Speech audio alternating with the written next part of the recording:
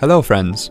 Here are the steps to automatically empty deleted items folders on Exit in Microsoft Outlook 2013 on a Windows 8 based PC. Open Microsoft Outlook 2013.